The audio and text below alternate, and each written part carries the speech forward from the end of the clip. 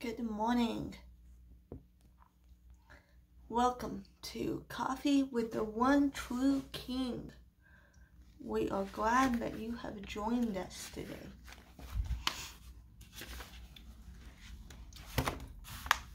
Today's lesson is called Representing the Kingdom.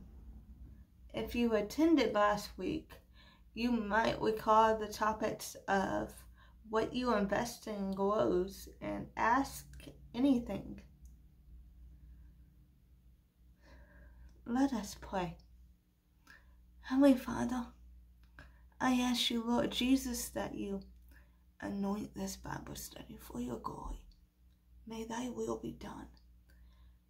I ask that more people come to hear about you, Lord Jesus, through Coffee with the One True King.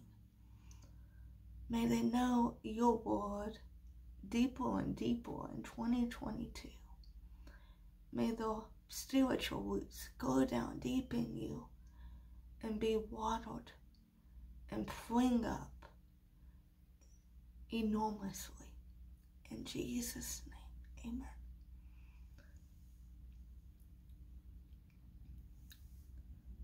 My question for you this morning is, if someone asks you, what is the cross around your neck representing? I wonder if your immediate answer would be that you as a Christian are a representative of the kingdom of God.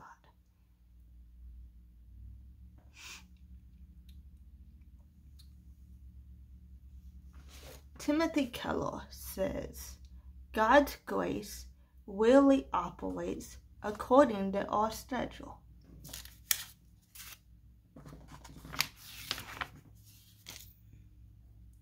If you have your Bible, turn to 1 Corinthians 11, verse 1.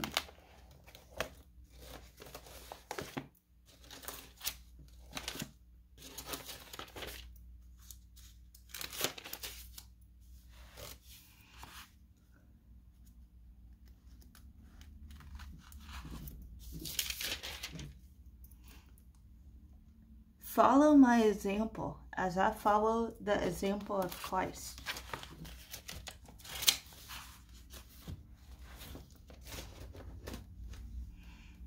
Do you desire this year in 2022 to be more like Jesus? Our identity is rooted in our Savior. We belong to Him. Christ renews our mind year after year. The Holy Spirit rewires us to be more like Him. Liza Torkas says, God's Word is a gift, but it won't do us any good if we don't accept the gift, open the gift, and use the gift.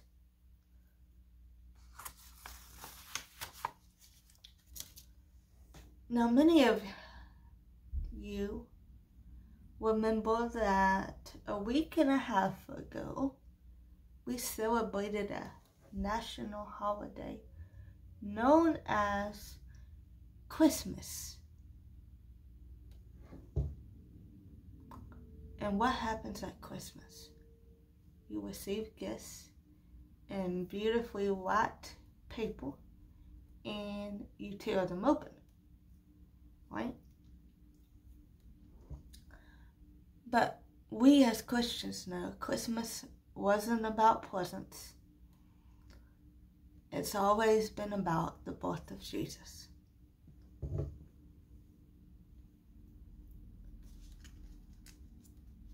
So I hope that you remembered that a couple weeks ago. The real reason that we celebrated. An anonymous author says, faith is contagious, so let's make sure to live our faith out loud and lead others to Jesus. How are you going to lead others to Jesus this year? The world needs to know about our Savior who loves us and calls us his own. Are you going to stand with other believers and tell them about the one true King who died on the cross for those sins out of his mercy and grace? Many of y'all may be familiar with the worship song that says,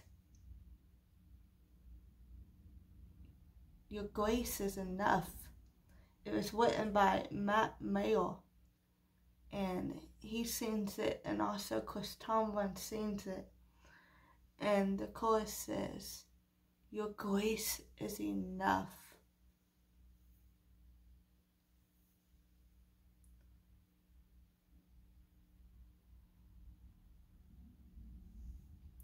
I'm thankful for God's mercy. Eric Gagnon says, "We stand together across the world and say, Jesus is Lord." If you look at Romans 8, verse 14, it says,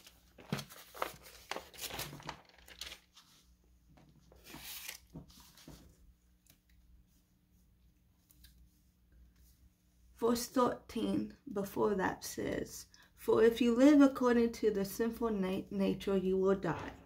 But if the spirit you put to death, the misdeeds of the body, you will live. Because those who are led by the Spirit of God are sons of God."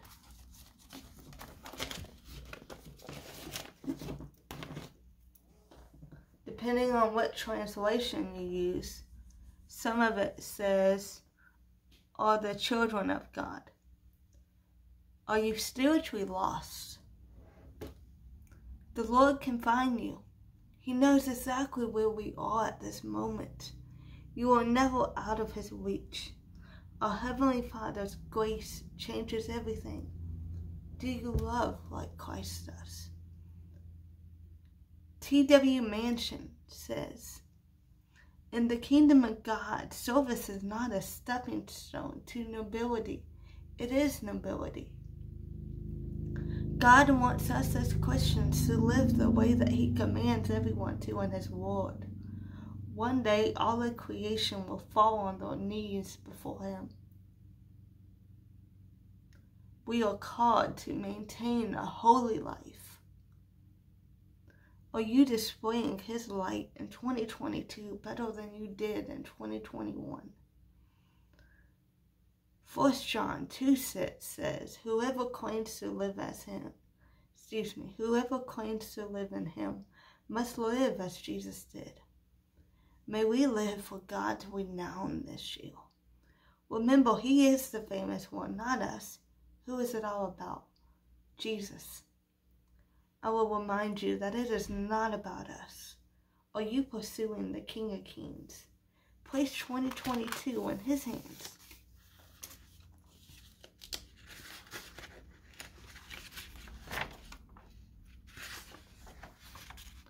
God can do more with our obedience than our disobedience. If I asked you to list the 12 traits of Jesus, would you be able to name them? If anyone here today does not know what they are, don't worry. I will make it easy for you by naming them one by one. The 12 traits of Jesus are: Number 1, mighty. Number 2, awesome. Number 3, righteous. Number 4, gracious. Number 5, knowing. Number 6, enemy overflowing. Number 7, father. Number 8, teacher. Number 9, master. Number 10, leader. Number 11, jealous. Number 12, loving. C.H. Sturgeon says, our faith is not to be confined to our closet. We must carry out that which we believe. Surrender your life and heart to Him, continuing 2022 on the right footing.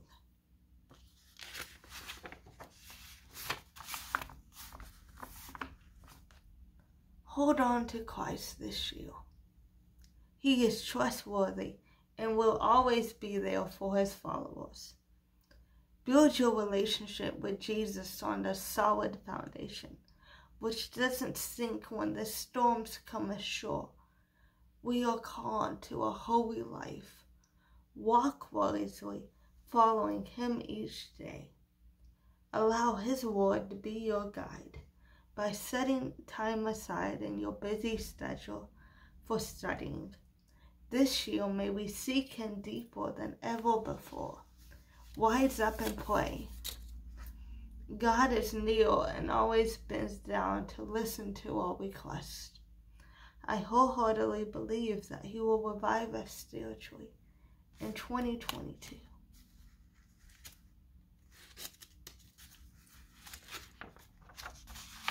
We will be back next week with a lesson called Time Spent Alone with God is Never Wasted.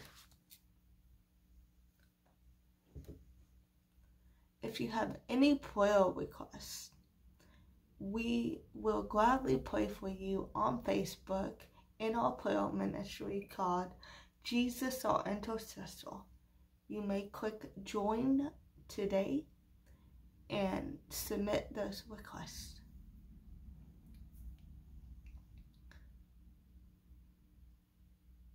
I'm going to close in prayer. May you have a blessed week. Heavenly Father, I pray, Lord Jesus, that others will invest in the relationship with you this year. That their spirits will be renewed. And that they will go deeper in love with you, and their roots will go down deep and spring up spiritually. I ask you, Lord, that you let this Bible study be used for your glory. In Jesus' name, amen. If anyone here does not know Jesus or would like to rededicate their life to Him, you may do so at this time. Just repeat this prayer after me. Heavenly Father, I admit that I'm a sinner and I need a Savior. I have backslid and I would like to rededicate my life to you in 2022, starting on the right foot and not the wrong path.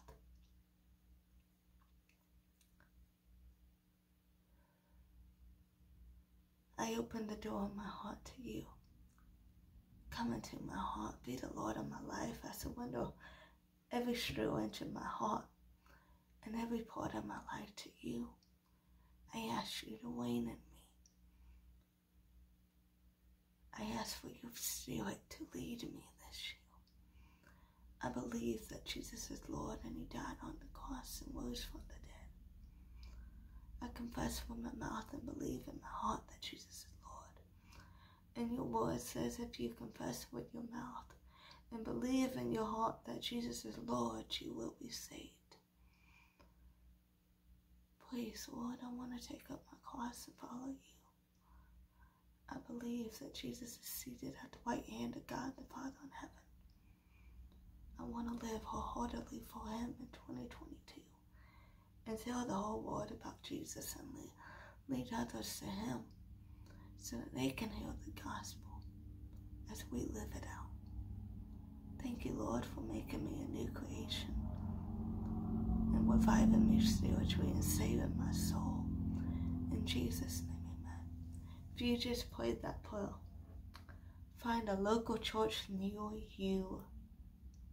Let the pastors there know that you just got saved they will have resources available to you, Bibles and classes for new believers. If you want to dig into the Word of God before then and don't want to wait until Wednesday night or Sunday morning, you can go into the Play Store of whatever mobile company device you have. They have free Bible apps that you can download. That won't cost you a penny. And you can start reading the Bible in whichever translation you prefer. Also, you can go online and type in Bible online. You can click on one of the websites and you can read the Bible that way for free. Those are just a couple ways to dig into the Word if you don't have an actual Bible yet.